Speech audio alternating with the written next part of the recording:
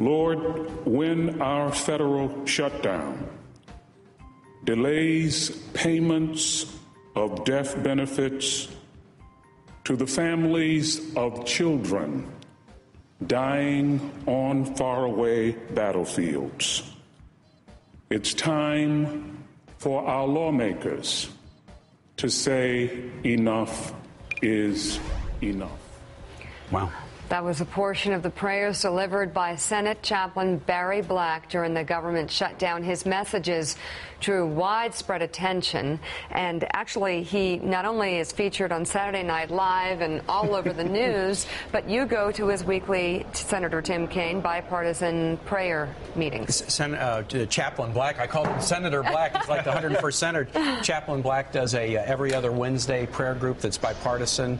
He visits with all of us as freshmen. He comes and offers us some advice about how to do the job and stay grounded, and he's not afraid to afflict the comfortable. No. Messages that challenge us to be our better selves. No, he's not. Chaplain, thank you for joining us right now from Capitol Hill. I got to say, you know, if you were a Southern Baptist preacher and you delivered that kind of message in our church, everybody would be talking to you at the door on the way to Morrison's.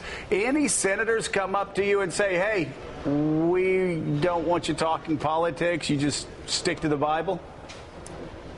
Well, I think it would be very difficult for me to pray without reflecting the political environment that I'm in. Politics is defined as relating to government.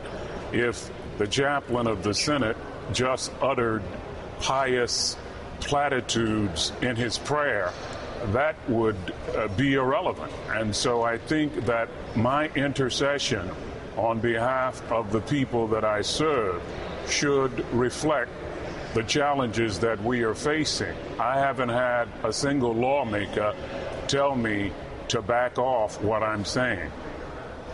Have any along the way asked you for any advice?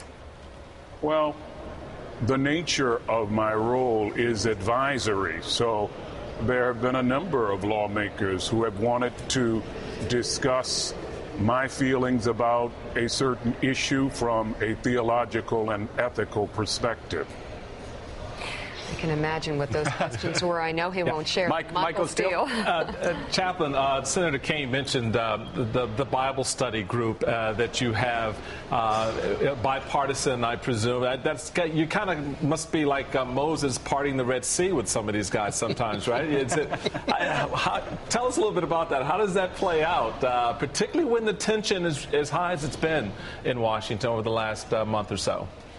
Well, I have a Bible study each week, and senators from both sides attend that Bible study. It's not nearly as difficult as you might think. It would be like having lawyers coming together to discuss jurisprudence. You may have prosecutors and defense attorneys in there, but law is law. Our lawmakers are people of faith. Paul said in Philippians 4, there are saints in Caesar's household. There are spiritually, morally, and ethically fit people on Capitol Hill. So when we come into our Bible study, we are discussing theological constructs that each lawmaker is interested in. And it's not that complicated. We have more in common theologically than most people would imagine. Jeremy Peters. Chaplain, good morning. Nice to talk to you again. I never know how to address you. You have so many illustrious titles: Chaplain, Rear Admiral, Doctor. So I'll ask you, the country got what you've been praying for, maybe not as quickly as you and others would have hoped, but there's a resolution to this crisis. What will you pray this morning when you convene the Senate? Well, the Senate is not convening this morning, but I have a prayer ready for our next convening.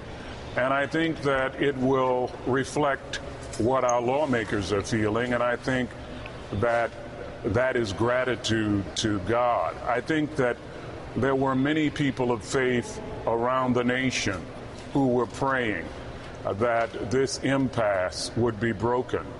And so I'm going to reflect some of that in my prayer. I think that this challenge that we have just met is going to make us stronger as a nation.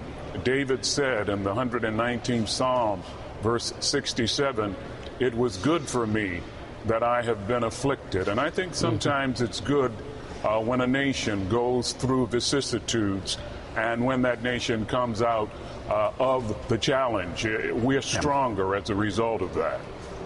All right, Senator Chaplain. Well, one of the best things that Chaplain Black does is he encourages us to look at each other not just as an R or a D, but to have that kind of civility and courtesy. That's what's in short supply, the compromise gene, and Chaplain Black is always at us to try to find that good in each other and work better together, and that's why we value him so much. Senate Chaplain Barry Black, thank you so much.